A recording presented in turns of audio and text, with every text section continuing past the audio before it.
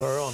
Okay, now I'll tell you what, Geelong, weren't they firing on all fours up against Carlton, and this was a terrific performance from the Cats. And Kane, as you know, you can never actually say you've won it until you've won it, but it never really looked in danger, this one, did it? That's it, Bill. No, it didn't, except for the first quarter. They started all right, Carlton. They kicked 1 goal 5, some really poor misses there, but then the Cats got on top after quarter time. Zach Tuohy kicked 2 goals, Gary Rowan. Maxie Holmes kicked his first goal, Guthrie 28, but a very good player, the man who kicked 2 goals, played on the wing, played half-back, and he got booed a little bit yesterday. What? Is this man, the Irishman, Zach Tuohy. Welcome to the show, Zach, and you got booed a bit yesterday, Zach.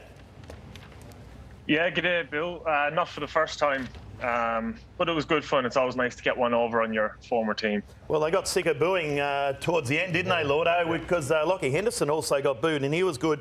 But a good start by Carlton, Zach. They started well, and then you slowly got going in the second and third quarters.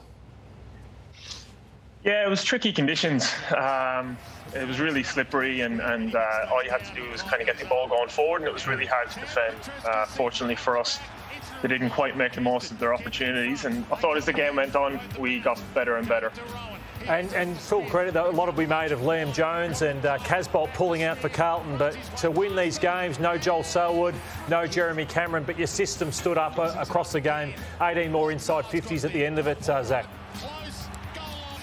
Yeah, I thought we got what we deserved at the end of the game, which was a win.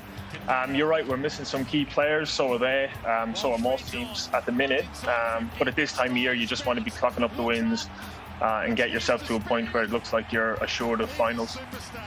Zach, Tom Stewart's putting together another extraordinary season. He had a few moments against Charlie Cameron a few weeks ago, but he's got that out of the system. He's tracking for, you'd think, another All-Australian. How important is he just to have in this team, just through your lens?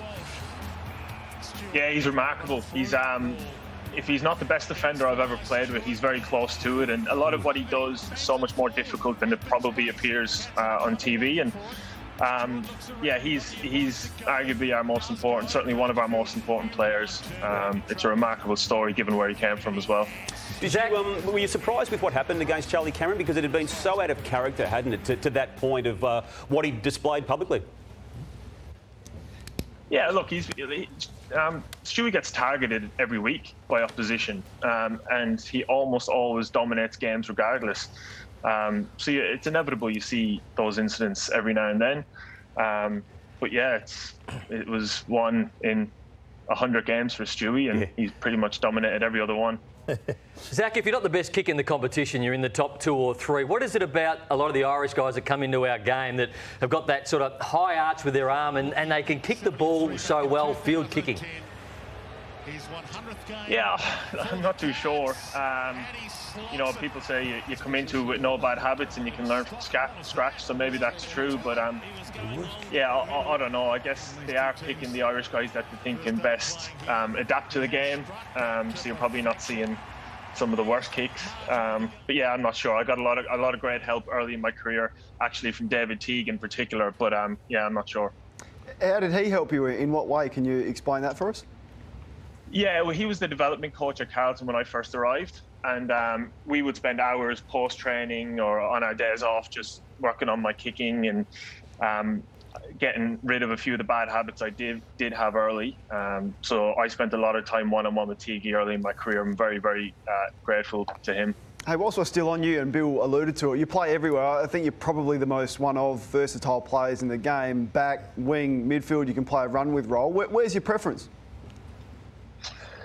Yeah, I'm really enjoying kind of that wing role at the minute. I played predominantly on the wing, certainly from the halfway mark last year, and it really seemed to suit me. But clearly I've been a career half-back, so I'm very comfortable down there. And to be honest, Kane, I've just found it at this stage of my career really refreshing. I've said this a few times.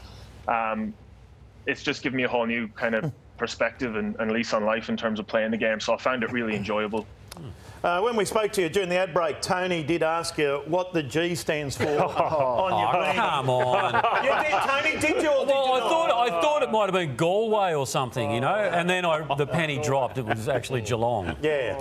Well, what's the point of bringing that? You want me to start bringing up some of the things you said? Yes, please. Go on. You sure you want? Everyone knows it's G for Geelong. Bit of tension between you two, Isn't there? Come on, Tony, you're better than that. Oh, no, you're not. Now, your set goal routine. We love this with the moustache. Look at that big bushy moustache. Looks like Merv Hughes a bit. Here he goes. Here it knows a bit of a moustache. Spin the ball. And is that a set routine, or you don't know you're doing it? I'd be very happy if... Nah, it's not conscious at all. One of my coaches here, Nigel Lappin, constantly pulls me up on it. Yeah, look, it's kind of... I kind of have to. I'll be eating my moustache if I don't do it. So it has just become force of habit just to get on my lips. Now, because I did mention earlier in the program about I thought the moustache was very similar to the guy off Escape to the Chateau, and I think Dick Strawbridge, his name is. That wasn't quite the photo. That's not the one that stinkers to have. Well, mate, when they send me one photo and I think, oh yeah, that looks like Zach, and then they give me that one, it looks more like Burt Reynolds or something. Good one, Teach. Anyway, some votes, Teach. Going well, on fire today. Sammy Walsh was outstanding. We didn't mention poor old Sammy. He was outstanding. Tom Stewart, Zachariah there, and Lockie Henderson in his 200th game. But we must mention Jacob Wiedering. Kept Tom Hawkins goalless yesterday and we had a really good game. So well done to Jacob there. He's had a fine year, Tony. Yes, indeed he has. So good on you, Zach. It's always a pleasure to talk to you. Yeah, I'm getting to that. Always a pleasure to talk to you, Zach, and Billy's got some prizes for you there. The Callaway Chrome soft golf balls. Who's the best golfer at the club, Zach? Lucky Henderson. Righto, Travis Matthews. By a long way. Caps there. You get also, there's the Callaway golf balls there, very nice. Not Galloway. No, the Callaway. Travis Matthew caps, 4 of those. The Aquila shoes, you'll love these, Zachariah. They've been kicking goals since 1958. We love Aquila here. The bar fridge from Bar Fridges Australia. They're the best in the business. Just look online now, Bar Fridges Australia. Rick's Eyewear will give you a pair of nice sunnies there. Just go to rickseyewear.com.au for 20% discount and mention the word job. Platform 28, dinner for 2 at Lordo's favourite. Marco Rowley there, he's opened up, he's ready to go. Is it the dumplings? Yeah, and the calamari. I've already met up with Marco course, on the way since we've reopened, but at Crown the other day, Bill. So. Oh, did you? Did you get around? And AMFX, this custom-made fire pit. It'll look good out in the backyard there at Belmont or wherever you are, Zach. Geelong.